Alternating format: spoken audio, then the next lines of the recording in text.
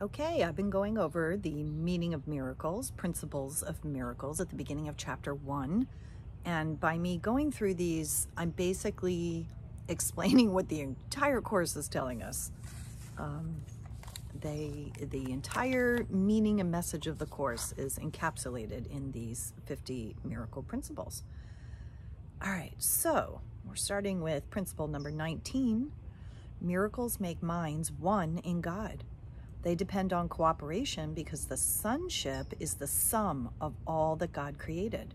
Miracles therefore reflect the laws of eternity and not of time.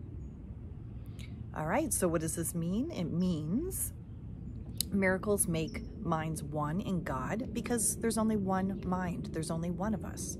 That's why. They depend on cooperation because the sonship is the sum of all that God created. So the sonship stands for the one of us. And as I've said in previous videos, don't get thrown off by the male-dominated pronouns, these sort of Bible-like terms somewhat in this book. It's not trying to reinforce those, it's trying to bring light to the truth of, there is no gender because there is no duality because there's only one of us. So don't think of it in those terms. So that's what the sonship means. It just means all of us, the one mind, the one child of God. So that's all of us. So they meaning miracles, depend on cooperation because the sonship, the one of us, right, is the sum of all that God created. Because that's it. There's just us. There's just God and the one us in spirit. That's it. That's all that really exists. Miracles therefore reflect the laws of eternity and not of time.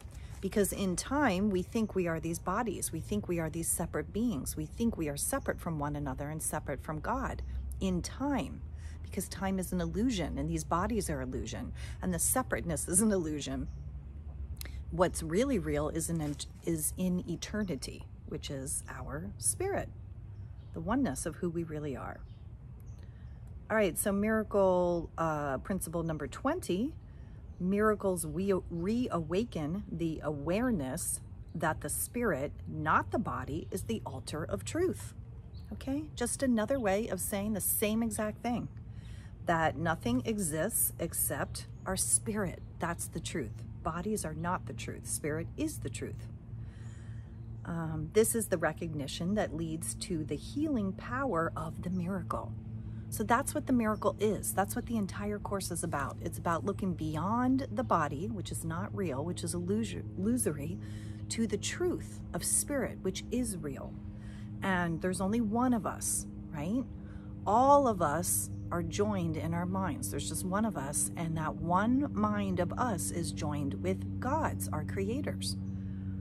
We are all one. That is the healing power of the miracle, is knowing that, knowing how to look beyond the body to the truth of the spirit, the one spirit that we all are, and how we are all one with God. That's the miracle. Number 21, miracles are natural signs of forgiveness, because that's what forgiveness is. It's looking beyond the body to the truth of spirit, the oneness of what we all are. And it's not about just knowing it in our mind. It's also about feeling it, feeling that awareness. So that's why miracles are natural signs of forgiveness, because that's what forgiveness is, looking beyond the body to spirit, knowing the truth. Through miracles, you accept God's forgiveness by extending it to others, okay? So remember, this course is never telling us what to do in our bodies. It's never telling us what to do in the world, in the seemingly separate, illusory world. It's telling us what to do in our minds, how to change our minds about what we think we're seeing in the world. So when we change our mind, and instead of seeing separate bodies and separate people for us to judge and project out onto, when we look out into the world, instead of seeing that separateness, we see the oneness. We see how we're all connected and we're all one. And in that act of seeing that correctly through our mind, we are practicing forgiveness, and we are extending forgiveness to everybody because all minds are connected. There's only one of us. So every time we remember the truth, our seemingly separate body, our seemingly separate mind, every time we remember the truth, we're helping everybody remember the truth. Not with our words, not because we're going around preaching to people and telling people. Not that there's anything wrong with that if you feel inspired to do so, just like Spirit told me to make these videos, even though, you know, it's not within my normal personality type to make videos like this, but Spirit told me to, so I did.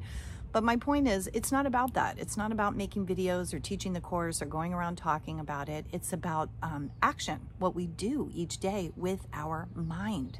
And because all minds are joined as one, when we remember the truth, which is the spirit that we truly are, which is one with God, which is pure innocence and love, we are giving that gift to everybody because all minds are joined unconsciously. All right, there you go. There's some things to remember today.